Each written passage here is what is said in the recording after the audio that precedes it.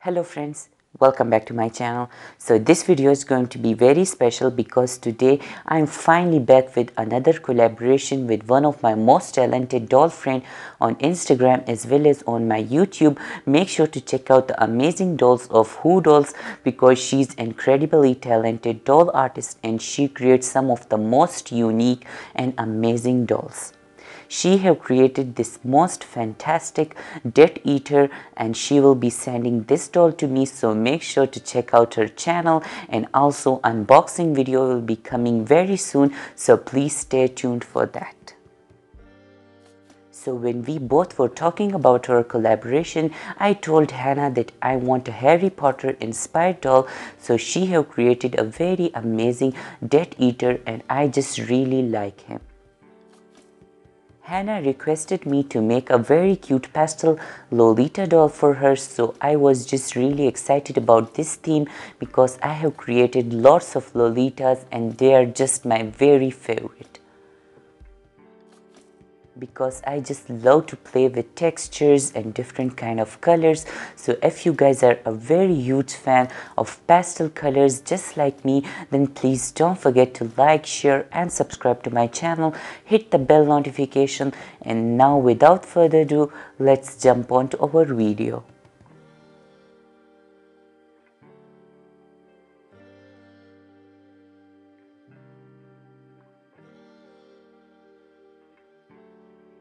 So for this repaint video, I decided to work on this ghostly translucent skin tone Twyla, and this is one of my most favorite doll from MonsterHigh line because I just love to work with purples and pastels, so she has such a fantastic color scheme. Now I'm taking my sharp scissors and I'm just cutting all of the doll hair as close to the sculpt as possible. You can also use your doll hair if it is in really great condition, but my doll hair is very greasy, so I'm just removing this from my doll. After this, I'm taking my hair dryer just to soften the doll head and to remove this very easily from the body. And once the doll head become nice and squishy, then I just remove this very easily from the body. After this, I'm taking my screwdriver and I'm just scraping off all of the gluey hair from the inside of the doll head.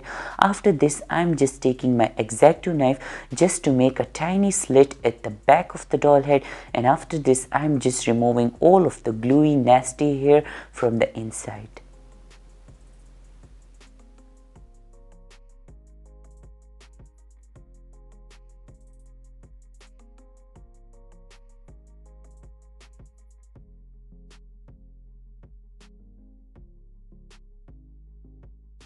And now the doll head become nice and clean and we can finally move on to the next step. So using my 100% pure acetone on a piece of fabric, I am starting by removing the doll original factory paint. You can also use your nail polish remover if it is acetone in it.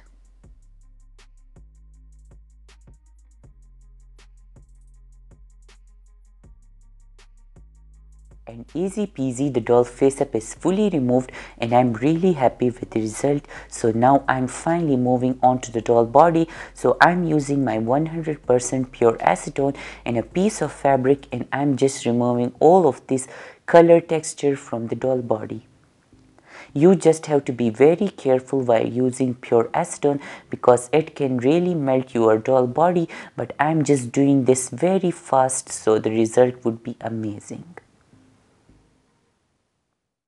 I'm also not using any kind of sandpaper because it will make some kind of scratches on the doll body, which I really don't like, so I'm just using my pure acetone. And now the doll legs are looking fantastic, so now I'm just repeating the same thing with the doll hands. And this step is very easy and very satisfying.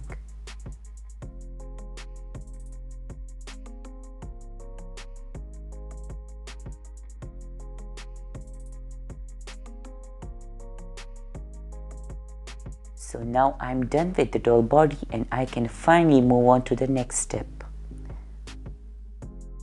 Moving on to the doll outfit, so I have taken a piece of lace and I'm just adding some kind of ruffles to it, and this would be for the doll sleeves.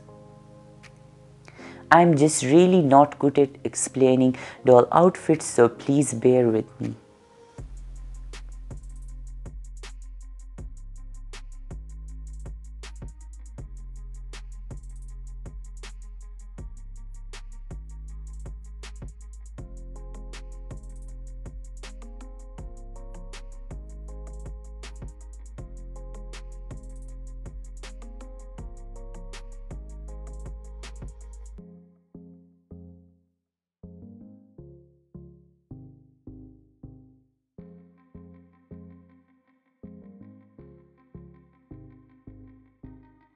Off screen, I have used my needle and thread and a little bit of glue, and I just added both of the sleeves.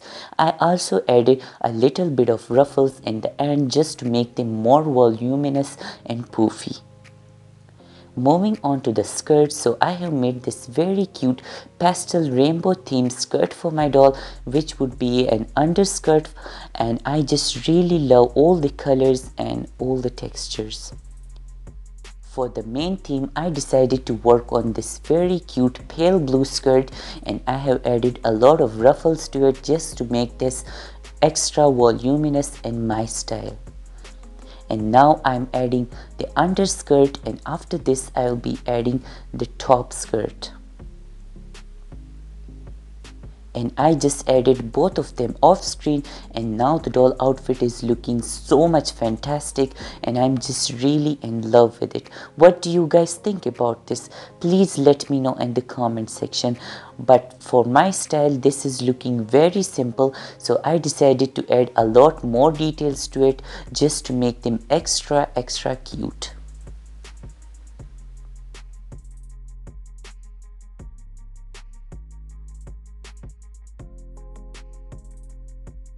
And now I'm finally moving on to one of my most favorite step, which is adding a lot of detail to my doll outfit. So now I'm just adding some pom-poms all around the doll outfit just to make this extra cute, and pom-pom can always make everything super adorable. And now the pom-pom step is all complete, so I found this charm in my local craft store and I just decided to add this to my doll just to make her outfit look fuller and complete. And now I'm finally done with the doll outfit, so we can finally move on to the doll face up. So I have already sealed the doll face up twice with my Mr. Super Clear sealant. After this, I'm taking my watercolor pencil, soft pastels and makeup brushes, and I'm starting by repainting the doll face. So whenever you wanted to work on your doll face up, you just have to be very creative, because you can add any kind of expression. You can make your doll face up look cute, look angry, or any other kind of expressions. So there are a lot of things which you can play with, and it's always easy and fun to try new things. So this time I decided to make her look very cute and to make very big cartoony eyes for my doll, because I have not done cartoony eyes for such a long time. So this time I just decided to stick with it and to make some very beautiful cartoony eyes. Using my black watercolor pencil, I am drawing the doll eyeliner, and you just have to sharpen your pencil a lot, because this step is very important and you want it to make this very delicate and as clear as possible.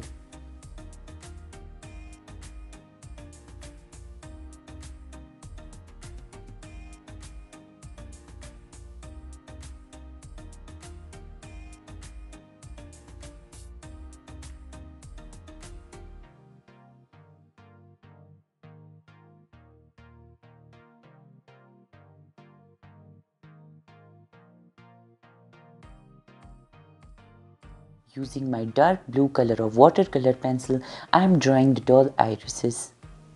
And make sure to take your time when you are doing this step, because this is very important.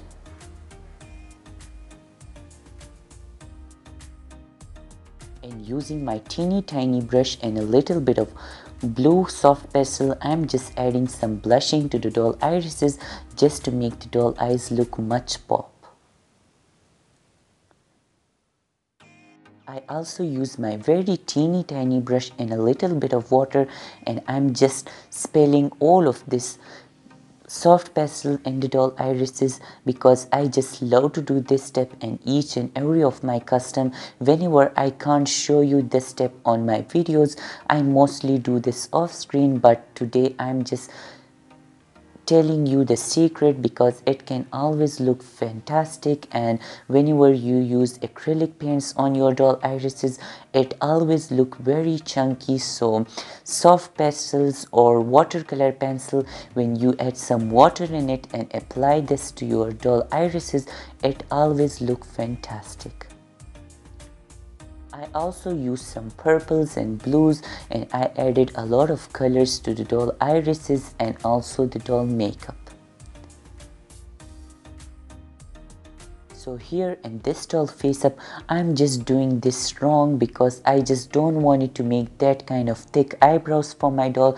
So later on I just removed these eyebrows using my pure acetone, and I just made some very cute and shy eyebrows which would be much fantastic for my character.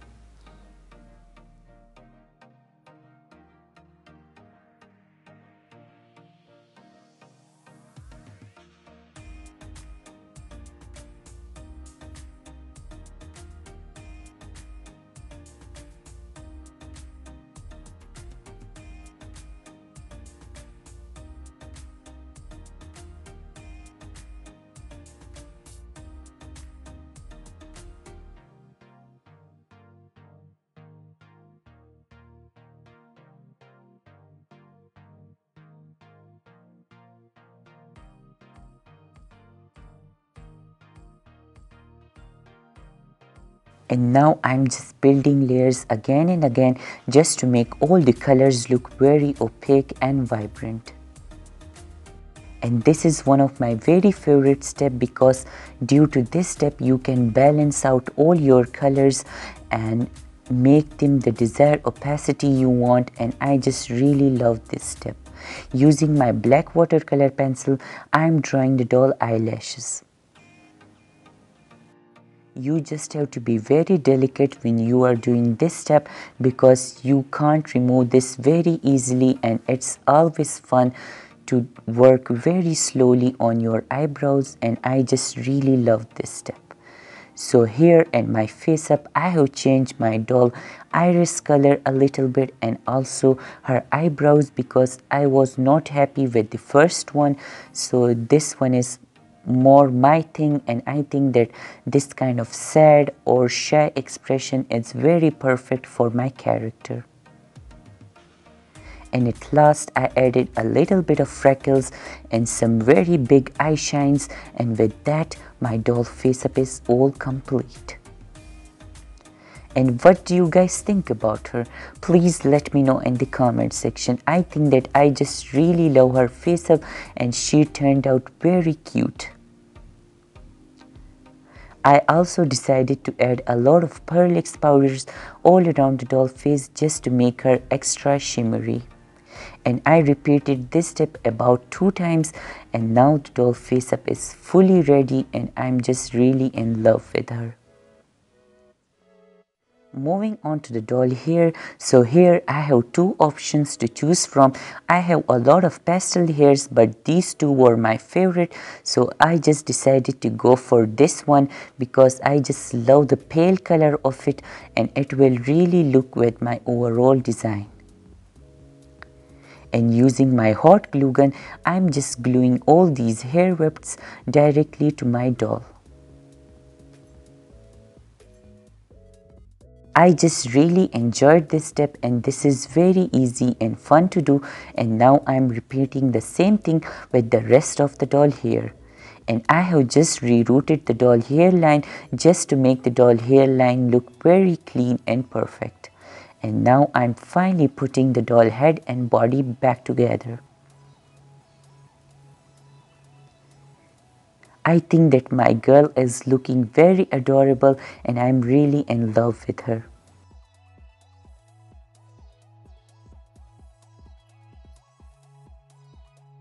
I'm using this hairband which was from my Sea Dragon video, so if you haven't checked the video, I will give the link in the description box. And I'm using her hairband for my doll, and now I'm just adding a lot of details to it. I'm just adding all the things which I found on my craft box and I'm just adding them randomly. This is a very creative step. You just have to be very creative and add whatever you want. So I'm just adding some feathers, little bit of flowers and also some tiny charms and beads just to make this extra cute.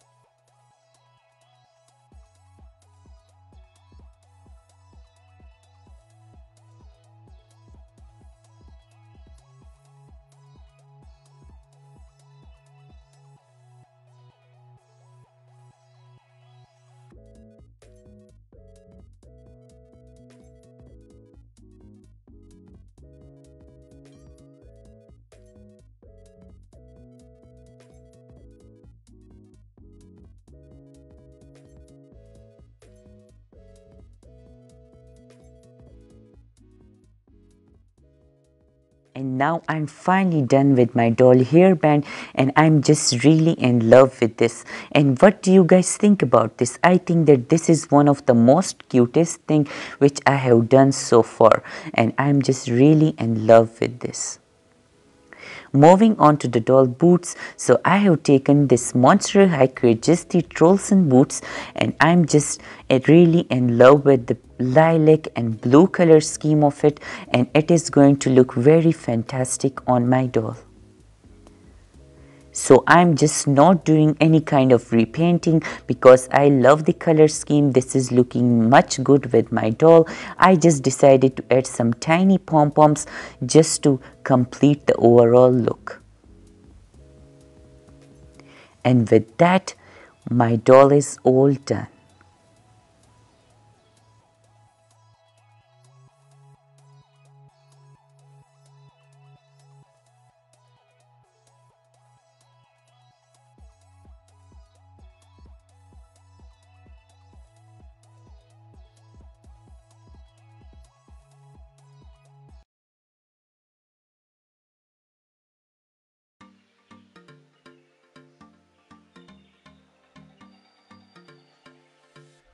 So as a gift, I also decided to repaint this Triclops face up for my friends. So I decided to use this Create a Monster doll head, and I'm using my watercolor pencils, soft pastels and makeup brushes, and I'm starting by repainting her face. And this time I decided to work on a Triclops. I just do this kind of things very rarely, but I just love Triclops, I love Cyclops, and I will be definitely repainting a whole series in the future. So if anyone is interested, then please let me know in the comment section. And now enjoy the process of the face up, and if I have to tell you something special, then I will be right back.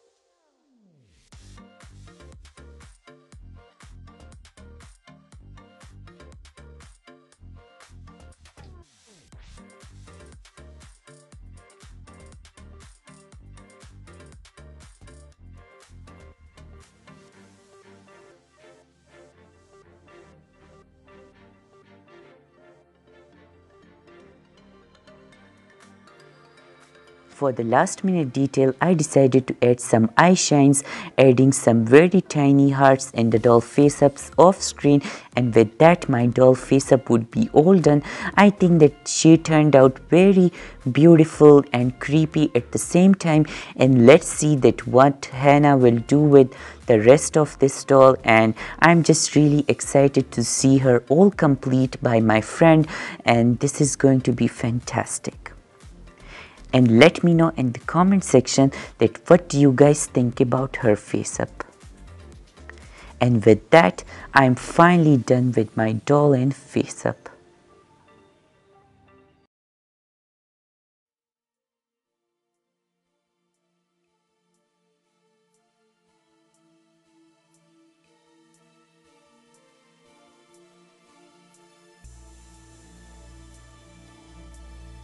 I'm really happy that how she turned out. And what do you guys think about her? What is your favorite thing about her? I think that I love her poofy outfit and her beautiful headband. So if you like this video, then please don't forget to like this video, share this video, and follow me on my Instagram. And I will see you guys very soon next week. Goodbye.